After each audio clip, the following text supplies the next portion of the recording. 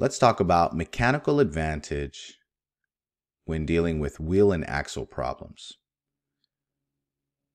What is the mechanical advantage if the radius of the wheel is 10 centimeters and the radius of the axle is 2 centimeters?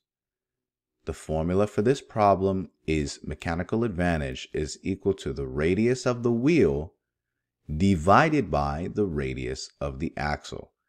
So let's figure out what we know. Mechanical advantage, we don't have that. That's what we're looking for. The radius of the wheel, we do have that. That's right there. That is 10 centimeters. So we're going to plug that in. And then what about the radius of the axle? Do we have that? What is the radius of the axle?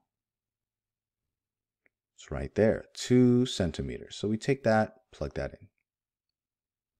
And then, same thing, plug in our values.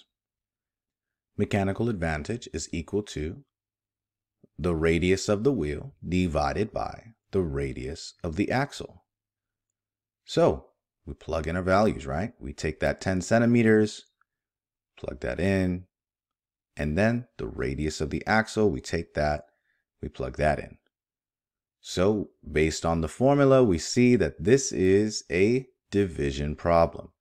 We are going to divide 10 by 2. So our mechanical advantage is 5.